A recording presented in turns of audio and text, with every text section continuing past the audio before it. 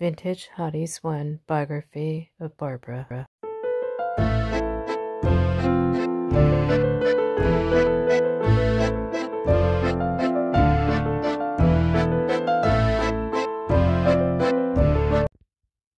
Hi, I'm Barbara from VintageHotties1, and today I just wanted to share my bio with you and tell you a little bit about me and where I came from and how my career got started in vintage. So bear with me as I read through this, but I actually wrote this about myself, so I refer to myself as Barbara. And once again, it's my bio, so I just want to share my story with everybody so that they have like a clearer understanding of what drives VintageHotties1. And so here it is.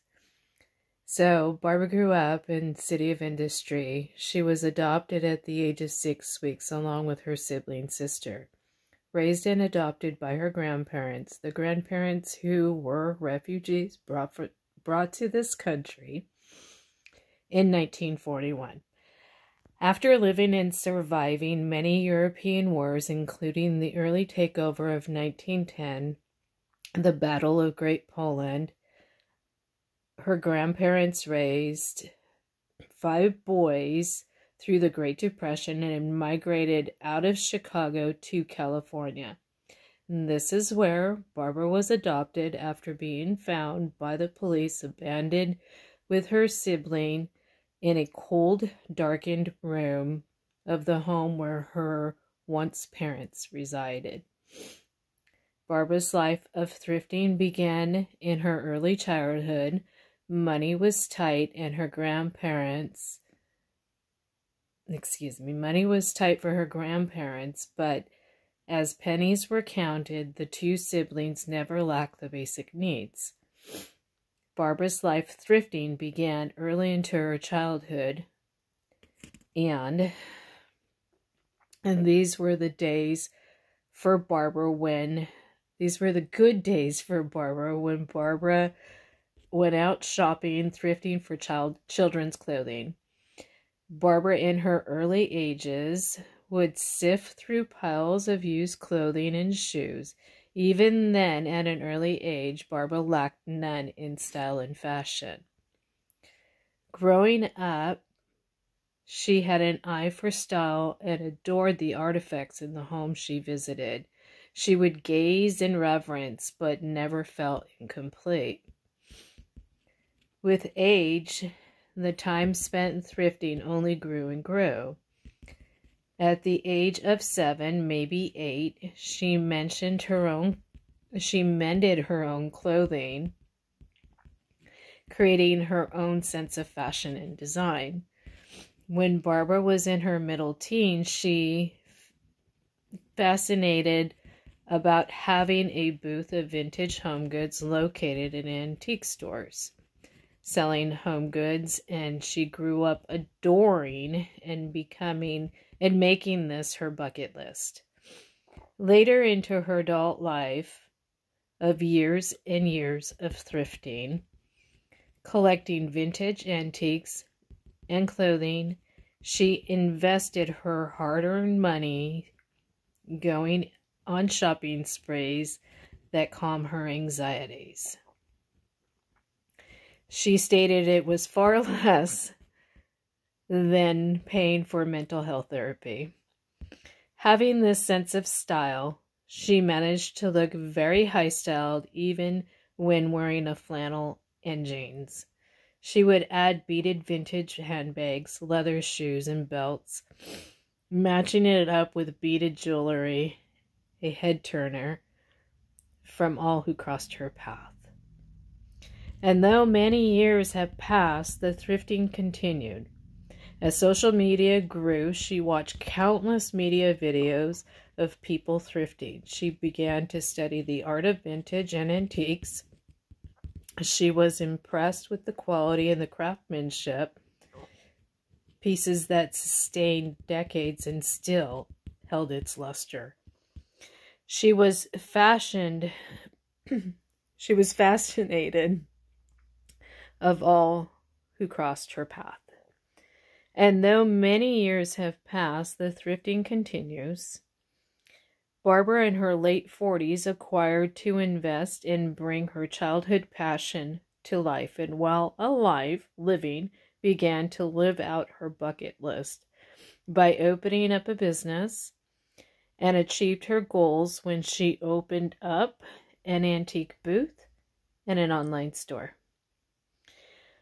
While she works full-time to manage her bucket list antique passion, she's obtained a sizable file of storage. With fun thrifted merchandise, she calls this her survival stock. Barbara opened up VintageHotties1 in 2020, learning e-commerce retail. Much sweet tears plagued her dreams of becoming a successful vintage retailer. However, persistence and patience, she won't give in. Barbara has held her booth located in Redlands, known under the space 720. There she displayed themed vignettes and designed for holidays and seasons. Today's Barbara's imagination still grows, more and more creative, in her own mind, and she contemplates scripted DIYs to share her design skill levels. She's expanded her collection to capture fashion, jewelry, housewares, and displayed in stylish settings. Hang on, I'm turning the page. Still turning. Excuse me.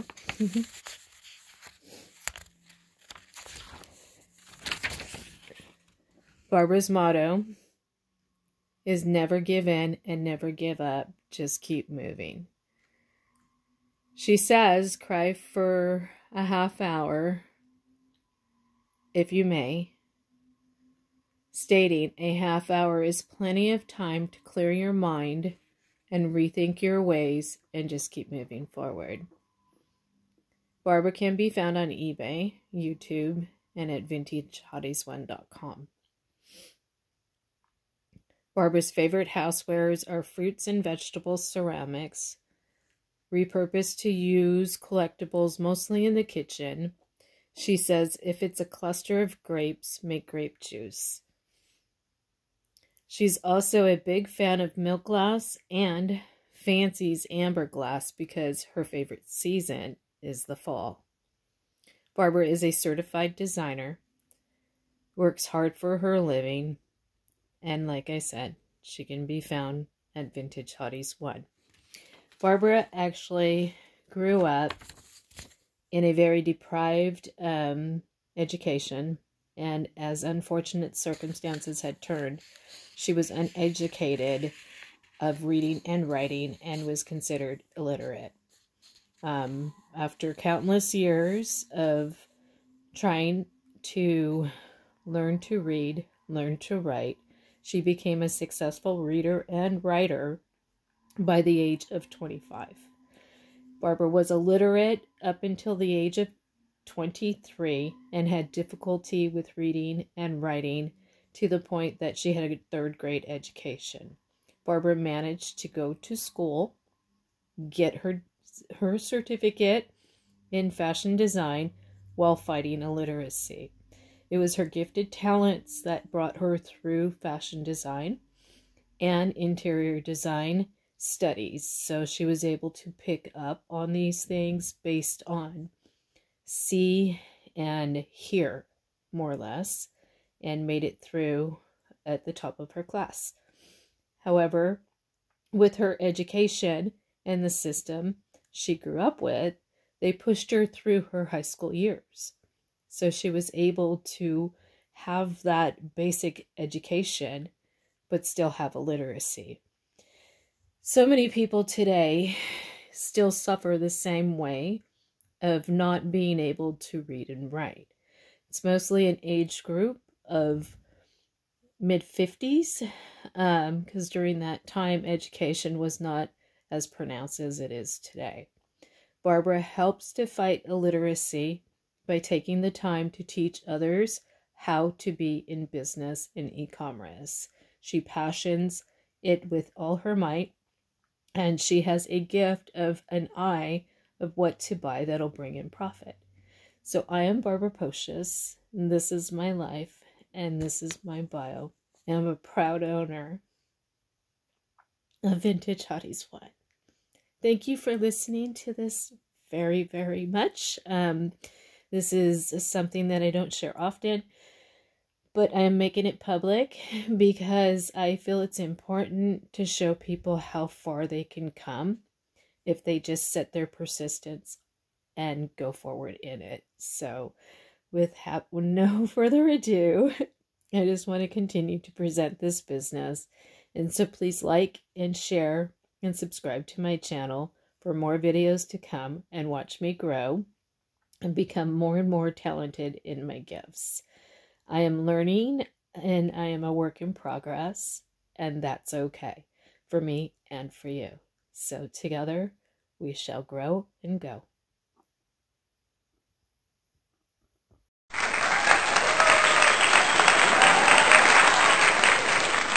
Some selfies taken of me through the journey of vintage hotties.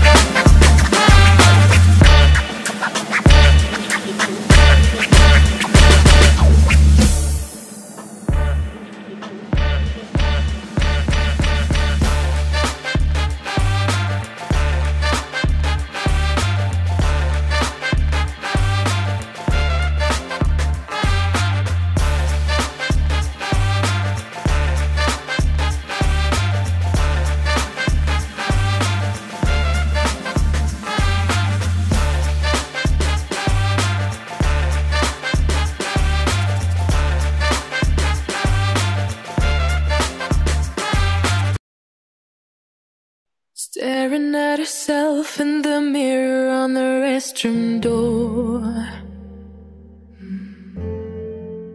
Voices in her head that mirror what she's heard before. All the things they said to hold her back, they never seem to leave her head and tend to keep her mind at war. All the things they said to hold her back, they keep her locked inside of all the times when she's been hurt before. Her eyes are swollen as she tries to hold her tears back. Her hands are shaking and her palms are sweating as she says,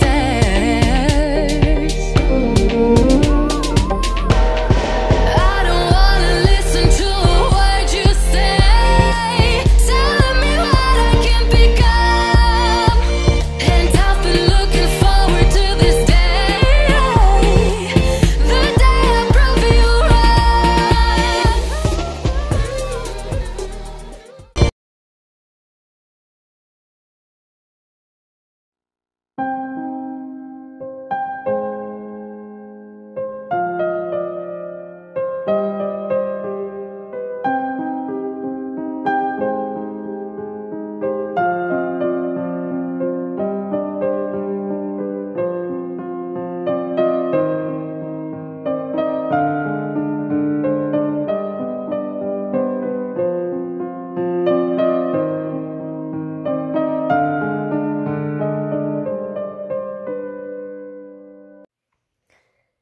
So these are just a few beautiful photos of just some greenery and some locations that I passion to visit, and hopefully one day may find some foundation to lay some asphalt down and have my place of home and rest where I can actually enjoy every day this beautiful scenery that just drifts on by the California hills of Calamasa. So breathtaking. One has to see to believe in the springtime of Calamasa. So amazing. So this is my studio session area and my personal office where I keep my business attire going. I work on my photo shoots here on my desk. Right now, these are some of the collectibles that I'm going to just be popping into the store. They're all going to be small items. Some arbitrage right there also.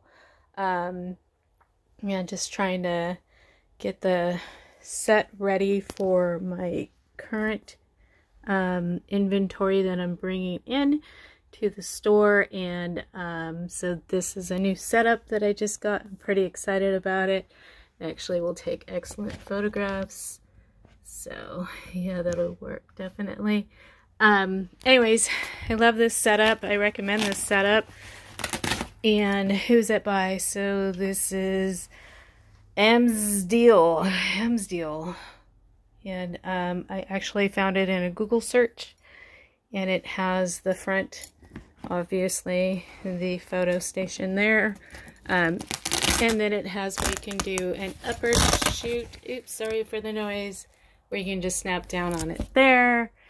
So that's pretty cool, pretty excited about that. And I'm starting to get some inventory together and did my sorting earlier, and that went well. That's all sorted out now. So yeah, just like, you know, my personal space, very light and tight, but it works for me, and that actually brings me joy. This is my new piece to my collection today. I actually finally got it picked up. I'm pretty excited about it.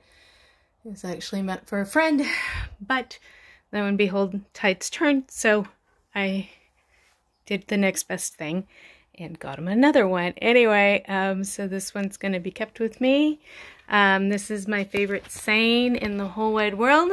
How great would life be if we lived a little of it every day? So yeah, that's something to think about, right? And then my other saying is, today is the tomorrow you worried about yesterday. So that's pretty cool. It was funny because I found this the day after New Year's, and on New Year's that was my resolution, and so it became that. So yeah, little weird things like this always happen. But yeah, so anyways, this is really cute leftover from Christmas. It was arbitrage at Ross, so they're actually gloss red shot glasses. I thought those were so adorable, so I'm gonna break them down and do like a Valentine, probably mystery box, and include these in it as well, which are so pretty. I don't know if you get it, but yeah, there it is. So pretty. That's gonna be part of the mystery box. So yeah, so this again, it's my space. This is my mannequin that I'm going to be displaying clothes on while doing video shoots and photographs. And I have another set of mannequin hands and things to feature my displays when doing my photo shoot. So yep, getting started on the right track. I'm pretty excited. You guys have a great day, and just know that I love you with all my heart.